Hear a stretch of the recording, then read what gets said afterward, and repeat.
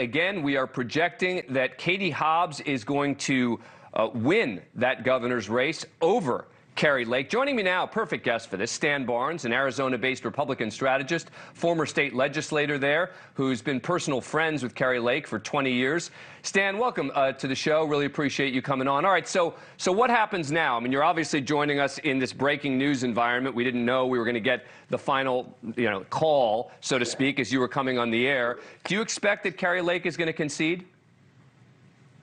Hi, Dan. It's very good to be with you. Appreciate your program. You've been deadly accurate so far in your lead up. I can tell you from the ground here in Arizona. And the short answer is no. I don't think my friend Kari Lake will concede tonight.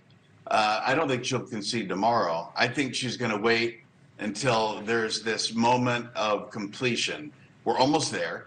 And the math is all against her. I don't know how she possibly rescues it at this point. But if you've given 2 years of your life and all that passion, you might forgive her for not just immediately falling over on this thing. She's going to wait until there's a moment of declaration that all the votes are counted. And then I believe she will be gracious and diplomatic and concede. And I think that's fair, right? The idea that, she doesn't have to run out the minute the networks declare that she has lost and say, I have to catch it tonight because the networks have declared that she's lost. But as you point out, she doesn't have the numbers. It's going to be a foregone conclusion. And I have to say that it is encouraging to hear you say that you think at some point in the next, whatever it is, few days, that if things continue the way that they appear to be going, with it not a particularly close finale, and I say not particularly close, it is close, but it's not even as close as it was between Biden and Trump in 2020, not even as close as that you believe that Kari Lake will, in the near future, concede, correct? I do, and I think it's because Kari Lake has found politics, and politics has found Kari Lake. I believe this is the beginning for her. This woman is the most natural, connecting, energetic, articulate, attractive candidate for governor in Arizona in all my 30 years of being involved in this. And I say that not only as her personal friend, but just from a detached point of view. The woman has skills, and she connects with people. Now she's carrying around the burden of the 2020 election, and her opinion that it was stolen or corrupted. And evidently, most Arizonans, by some narrow margin, don't believe that.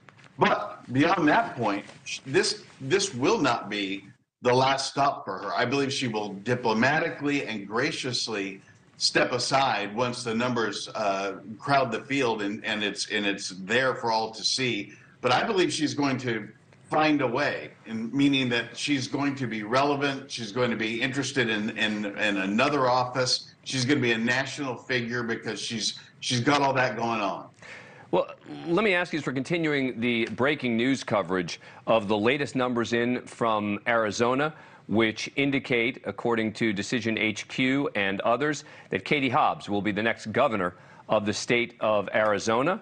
And we're talking to Stan Barnes, a longtime friend of Kari Lake's. You mentioned that she believes the 2020 election was stolen or corrupted. Do you actually believe she believes that? Or is she really, because we're going to be doing a segment later on in the show about how many of the election deniers are conceding the elections, which I think is a good thing. I think that the left-leaning media vastly overstated the threats to democracy, et cetera, right? But, Kari Lake has been sort of one of the leaders in this movement, continually talking about how the election was stolen, making unfounded claims about ballots and this and that. I mean, you think she really believes all this stuff? I do. It's a common question I get as someone who knows her from people in the world of politics and beyond. Is this really Kari Lake authentically, or is she acting? And I'm telling you, she's authentic. She believes in what she's saying. And she believes it so much that instead of winning the primary and becoming somebody different, or pivoting, as consultants might say, she just kept right on the same vibration, the same tenor, the same message. She believes what she's saying, and she believes the 2020 election was stolen in some fashion, not only in Maricopa County, but in other parts of the United States. And so I don't think she's going to change a bit. The time to change would have been when you're seeking votes in the general election. Thank you for watching. Go to newsnationnow.com to find NewsNation on your cable provider. And don't forget to click the red subscribe button below to get more of NewsNation's fact-driven, unbiased coverage.